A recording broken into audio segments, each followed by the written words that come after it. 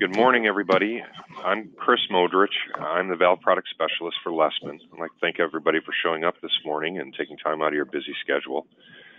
In this 30-minute webinar titled Flexible Low Flow Valves for Changing Flow Requirements, we're going to cover the Richards Industrials Low Flow branded control valves with a quick overview of the low flow control valve body, trim, and actuation options.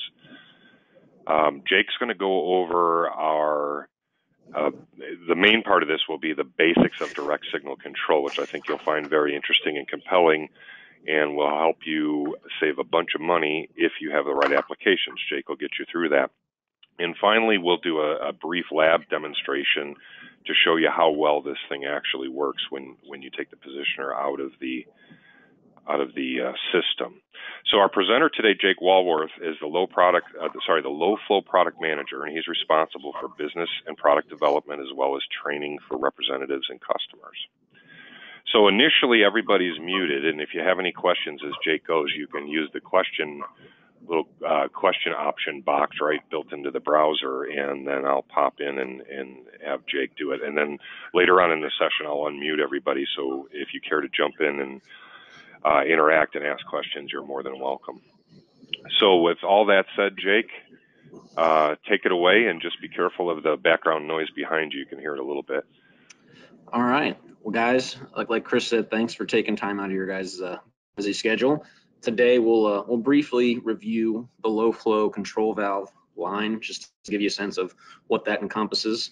And then towards the end, we'll be focusing on, as Chris said, utilizing an I2P over some of the other actuation options, whether it be a positioner or a motor, et cetera, and how that can save you money, and also what applications that can be useful for. But a little bit about Low Flow. We're a brand of Richards Industrials. We're based in Cincinnati, Ohio, and we focus on process control valves and regulators, 2 inches and under for industrial markets, chemical processing, as well as pharma and food and beverage.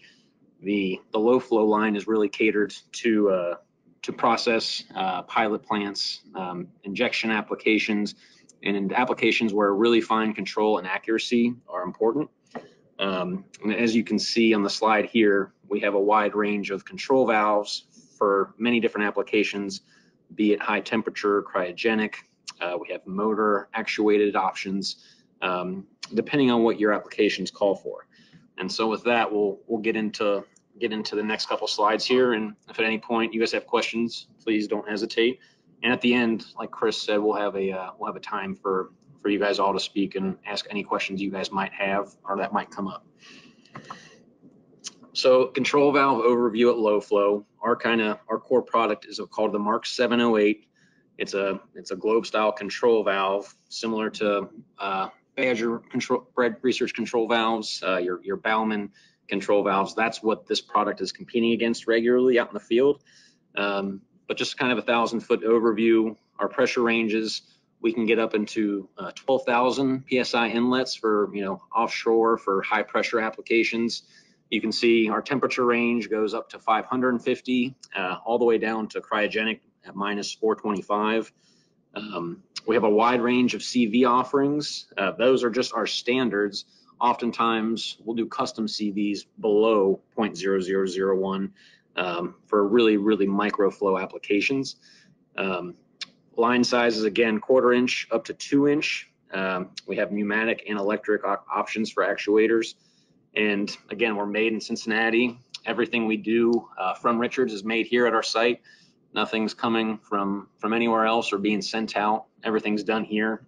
So we take pride in doing a quality product built here in Cincinnati. These are our 2 different offerings of control valves. We have the Mark 708, which is going to be these guys, a little bit smaller. We have cast bodies, and these go up to 1 inch. And then to get higher flow and to get some more materials options, we do a Mark 8000, which is going to be 100% bar stock body. You can see it's got a little bit bigger actuator. It's a little bit more robust. And these are higher flow versions that we do 100% from bar stock. So we do these in any material that we can source in bar stock, be it Monel, Hastelloy, other exotics. We also do those in Kynar, PVC, CPVC, and other plastics that are out there. Our soft materials, we offer EPDM, Viton, Buna, Teflon, and we've done stuff outside of that for applications that may require different temperature, different pressure, different pressures. Our end connections, we do a lot of different end connections. I've actually been seeing recently in a lot of process applications that are low pressure, industrial guys going with the tri-clamp ends because it's more convenient. And so we do a lot of stuff that's outside of the catalog, be it materials and connections, anything we can do to customize or to give you guys a valve that is really going to perform in your guys' respective applications, we do. So I just want to emphasize, if it's not something you see on the catalog, or if it looks like we don't have something, please let Chris or whoever you're working with at Lessman know, because a lot of times our engineers, they can come together and create something unique or tailor something that's a little bit different and maybe not seen in our brochures, to help you guys with your challenging applications. The Mark 708, again, this is just a broad overview of what it is. As you can see there, our positioner is a Siemens PS2. That is just kind of our standard positioner that we use. We don't manufacture a positioner, and so Siemens is kind of what we made standard. But that's kind of what a flanged up Mark 708 is going to look like with a side positioner, just for a good view. And then some of the key features of the Mark 708. This is it's called the bolted body bonnet design. So you have the body and bonnet with 4 bolts. It allows for easy trim changes. You can unbolt this, keep the entire body in line. You deep well socket out your plug. You can see that your seat rather, and you can see that your plug is on a bayonet connection.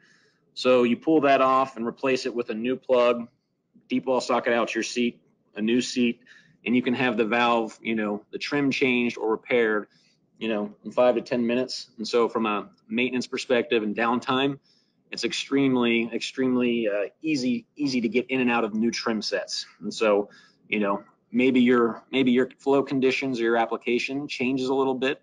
And so instead of buying a new valve, we're sending you a new plug and stem the next day. One, it's a lot cheaper, but 2, you can get if there is a mistake, it can be remedied in a very short time frame, reducing your downtime and your costs. But in general, just for maintenance, it's a very friendly valve. If you ever have issues with the trim, if it's over or undersized, again, it's really easy and quick to fix. There's no special tools needed, and it's a very maintenance friendly feature. Let's see here. Okay, so that quick change trim feature, again, it's available for all of the CVs 0.05 and above. Once we get down below to the really micro flows, that's not applicable. But complete seat and plug removal and reassembly in 5 minutes. And again, just really is a maintenance friendly valve. Let's see.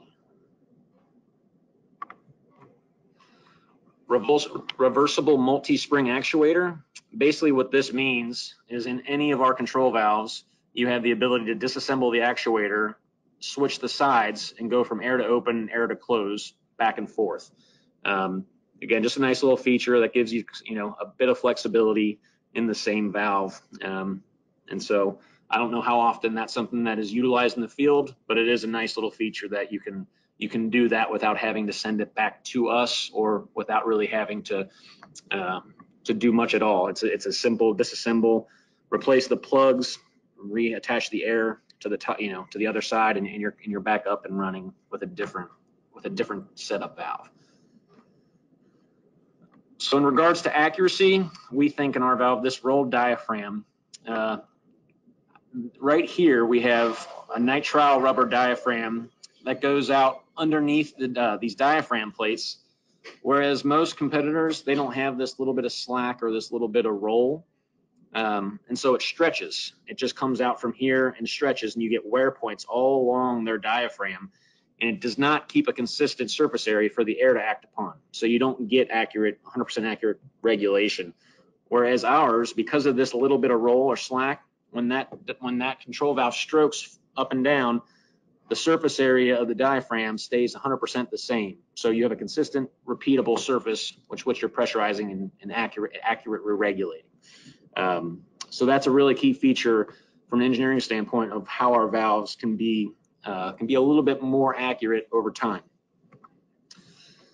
All right, so now we're kind of getting into, I think, the main discussion of this PowerPoint and this kind of webinar, and it's about how can you save money with your valve selection and how you intend to actuate and operate that control valve.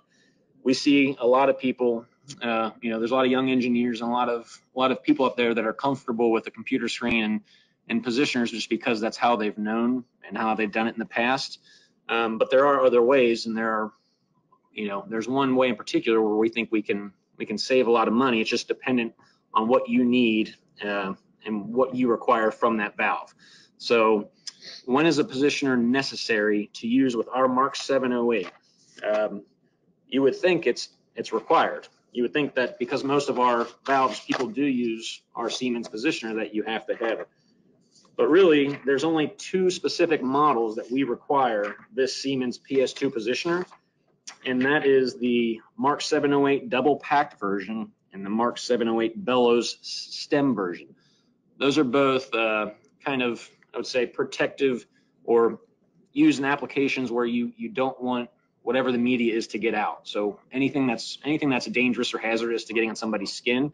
And so therefore, to compress the multiple packings and the bellows, you need the extra amount of force and thrust that the positioner has.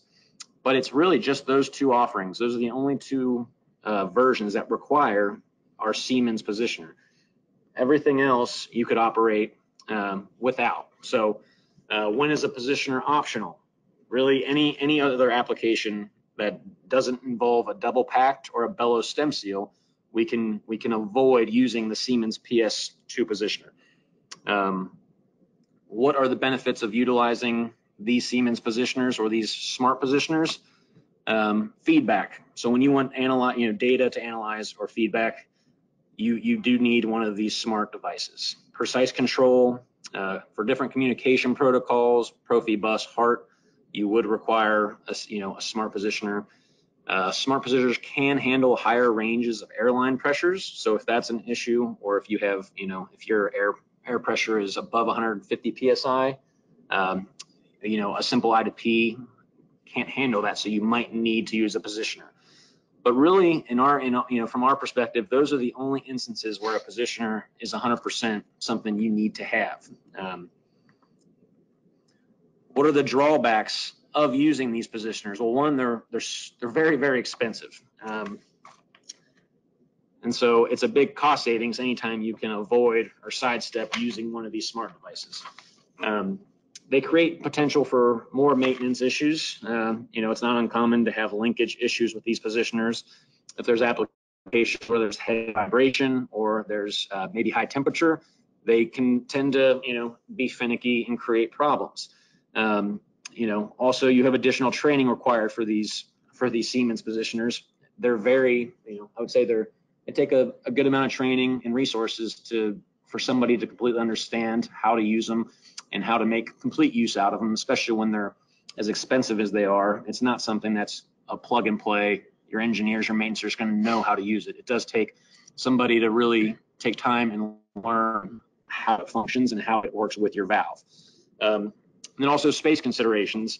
If you guys are building skids, or if you guys have tight, areas where real estate is at a premium, the side positioners can be a little chunky, and they can take up some space. And so that's just another consideration for areas that the positioner might be a negative.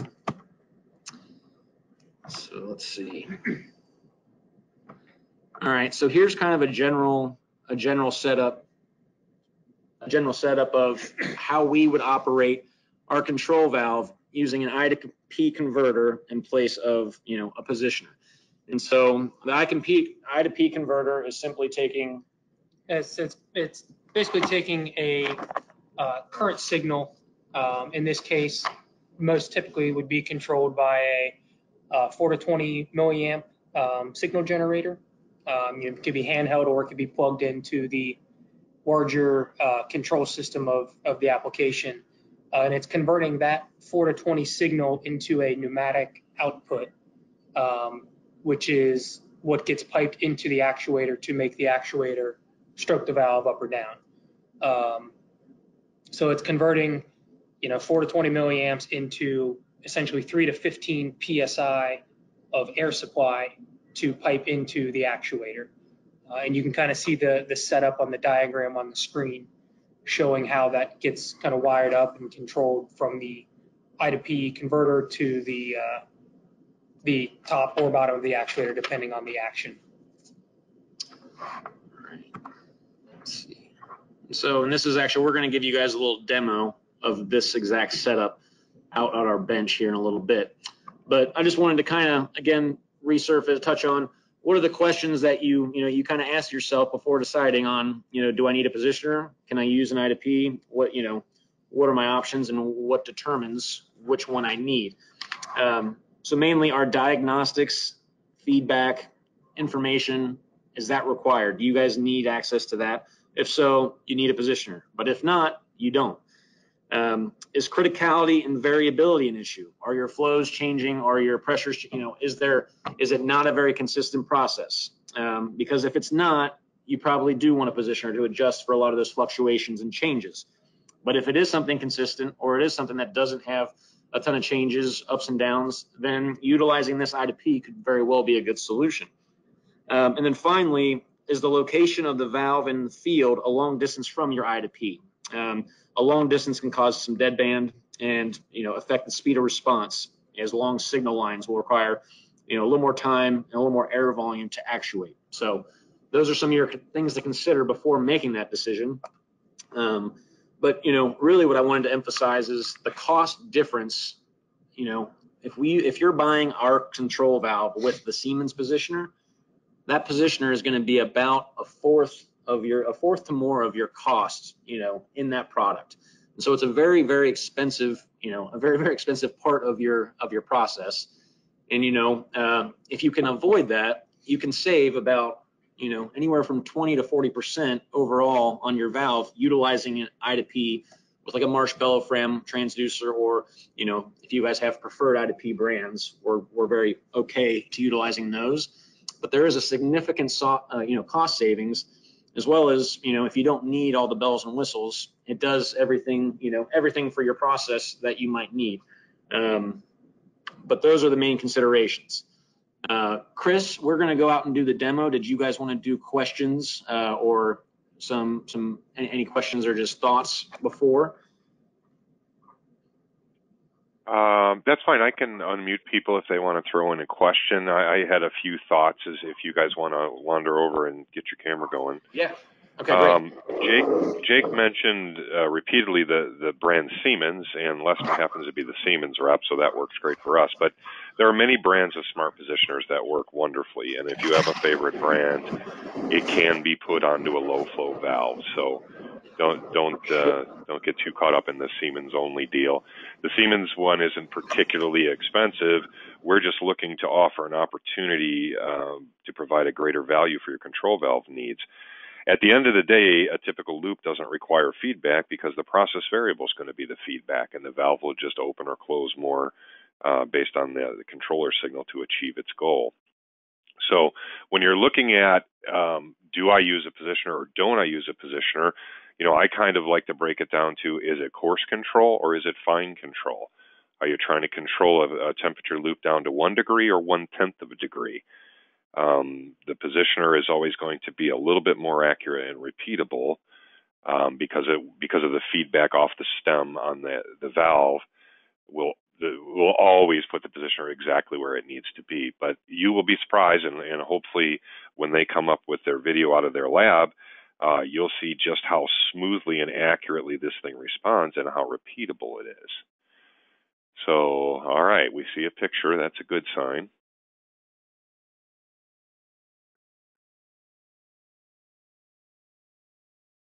All right, Chris, can you guys see this? Yes. Okay, so Can you move in a little tighter? A little bit closer. closer. Yes, please. Actually, let's do it this way. All right, so That's better. this better. We have here is our control valve, Mark 708, Marsh bellow frame I to P, and then Matt over here has got a 4 to 20 signal. So right now we've got 4 milliamp, and then we have that is closed. Yeah, so we have basically 4 milliamps from this controller. We have about 20 psi coming from our air line into the I to P. And the way it's set up right now with this reverse acting 708 here, it needs air to open the valve. And you can kind of see there's a plug sticking out here on the bottom. So this would be in the closed position. And I'm putting in 4 milliamps right now. I can adjust this to kind of any increment I want, but I'm just going to hit 100% open. So this is going to send a 20 milliamp signal into the I to P, which will dump about 15 to 17 psi of air into the actuator, and it'll open the valve and pull the stem up. So it might be a little bit tough to see on the video, but you should be able to see the stem linkage move up and down, and the plug move up and down once I hit 100% here. So you can kind of you can cycle it between 0 and 100 or whatever your desired control path, whatever you want to send to the I to P, and the valve will respond accordingly. So this is a good situation, a useful situation for applications that don't involve a ton of accuracy, but you still want some degree of control. The positioner is going to be more responsive and give you better control because it's directly connected to the linkage, the stem. So it has that feedback. It knows where that position is, and it can maintain that position. But if you want something that's going to give you quick, cheap, and pretty accurate, all things considered, control, you should be able to use an I to P and control your actuation that way.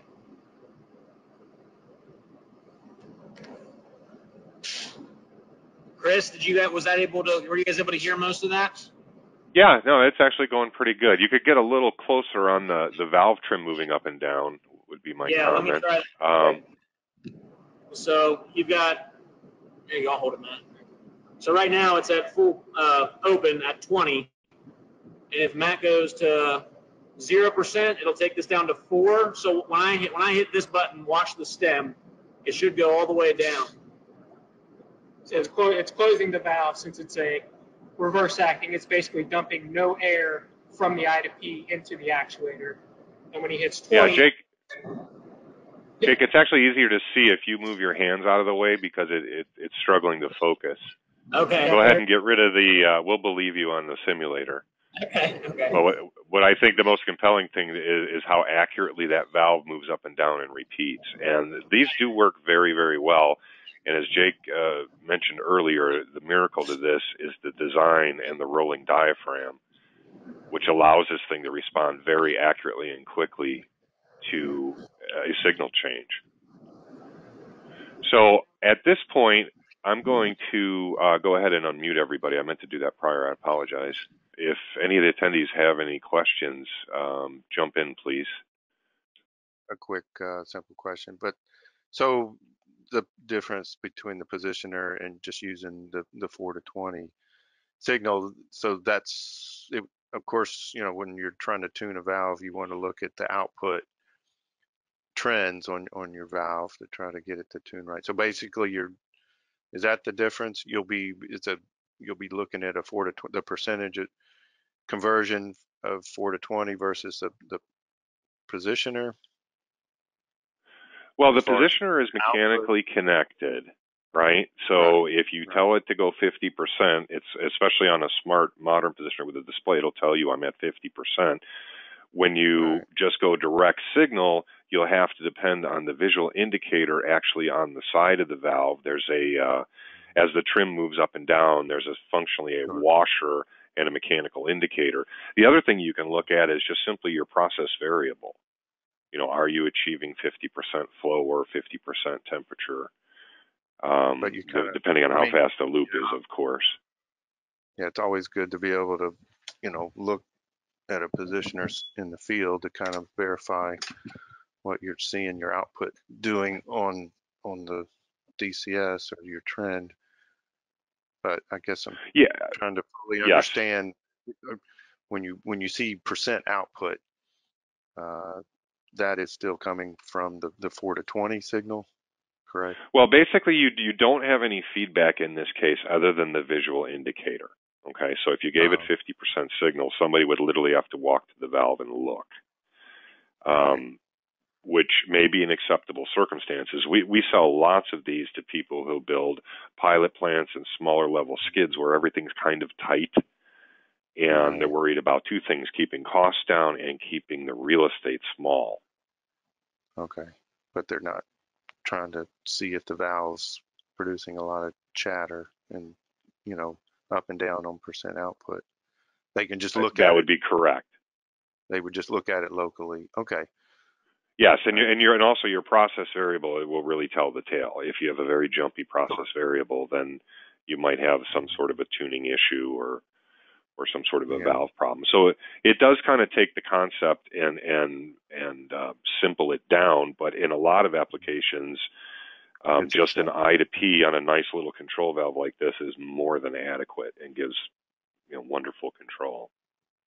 I got you. Okay, but you don't have an output to trend, okay, on your DCS. Correct. Other than the process variable. I see. Oh, I mean, like you say, it's a good concept to try to save costs, and if you're tight on space. And it's also simplification, right? It's less bracket, it's less complexity, and as they mentioned, if you're in a warm and shaky environment, you can put the I to P somewhere safe, run a piece of tubing over, and it's a pretty simple way to put in a pretty effective control valve. All right, thank you. Interesting. You're welcome. Thanks for attending. We hope it sparks some thinking and some consideration. Yeah, I mean, I was interested. We do have cases where we have extremely low flow rates that we're trying to control very accurately. Well, the key to it is picking the right valve characteristics, sizing it right, and putting in a good valve. How fancy you decide to dress it up with accessories is up to you. Right. But if you get the mechanical part right, they typically work very, very well. So I don't know if these guys can hear me. Jake, can you guys hear me? You might have to turn yourself back on. I'm not sure what I did wrong. So, okay. Any other questions? I'll give it a second. I'll wait. I'm good. Thank you. All right. All right, everybody. Thanks so much for attending our presentation. I hope you found it interesting and relevant. If you have any questions, don't hesitate to give us a call at 800-9-LESSMAN. Again, I'm Chris Modrich. You can get me at Chris M. at Lessman if you need anything. And we appreciate your time. And everybody have a wonderful day.